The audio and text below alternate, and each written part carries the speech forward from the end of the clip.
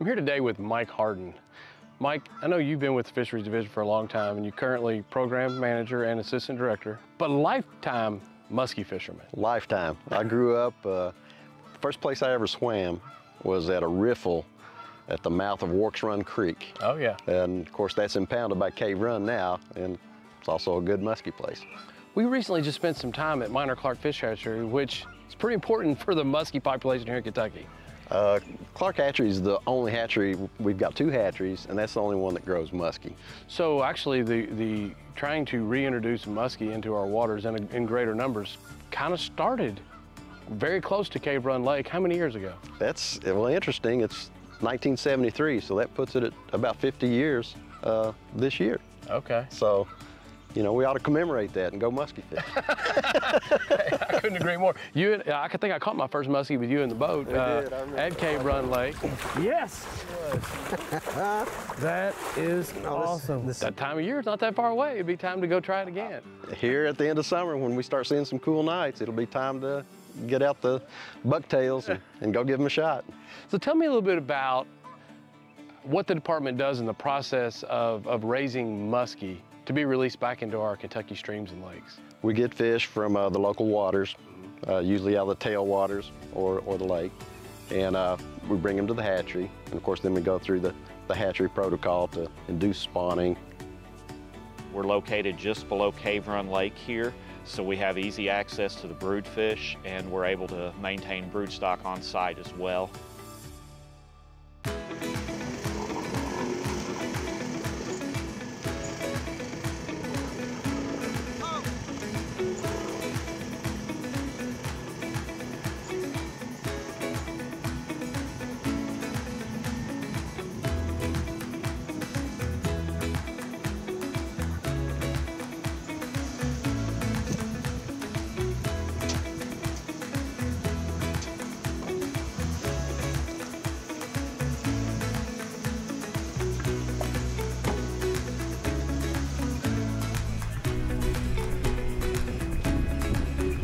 The females are spawned into a dish pan. Once we collect the eggs from the females, we'll have a separate crew that are collecting the milt from the males.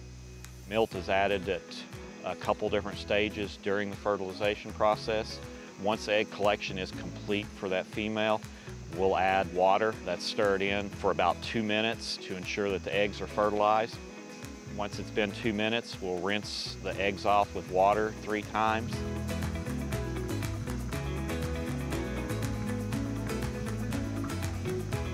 And then we'll add diatomaceous earth stirred into the eggs. That is allowed to sit on the eggs for about a minute, and then we'll rinse 3 times.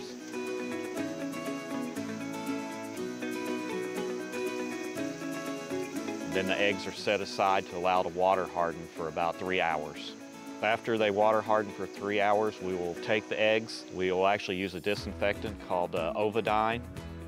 The eggs are disinfected in a disinfectant bath for about 10 minutes, and then the eggs are split into different hatching jars and placed onto the hatching battery. They'll stay on the hatching battery for about 11 to 14 days until they're ready to be pan-hatched.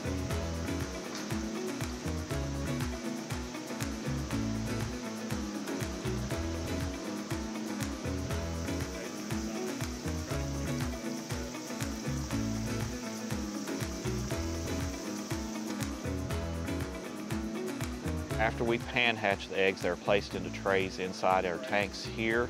They will swim out of those trays in 5 to 7 days, and they'll go down into the spawn text material in the tanks. After about 11 to 14 days, they'll swim out of that material and go through what's called swim up, and they'll swim up to the surface. At that point, we'll take those fry and we'll stock them into 7 to 9 1-acre ponds down here on the hatchery.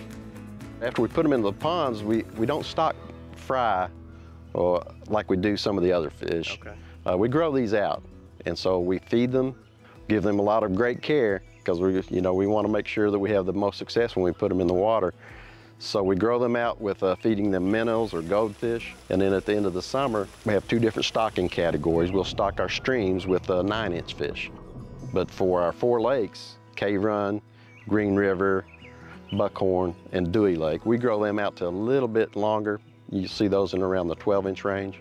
and that gives them a good chance of success. Each year, you know, we try to raise 11, 12,000 fish there at that hatchery. And then, of course, those get distributed across the state. So it's very important, and it's critical to the muskie.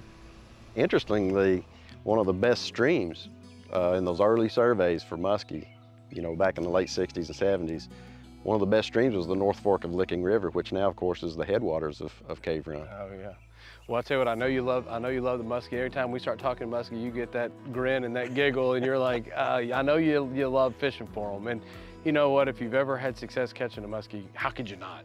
I mean, it is literally the apex predator, the wolf of the water. And I'm very proud of the work that's being done right there at Minor Clark. Yeah, the work that's being done now, and really the foundational work that some of our early biologists here at the Kentucky Department of Fish and Wildlife did. You'll see their work cited in many of the other states' muskie programs as well. Well, thank you so much for spending your time with us today. And Thanks, Dad. Next time it'll be, instead of standing by water, we'll be on the water. In 6 weeks, let's hit it. Let's do it.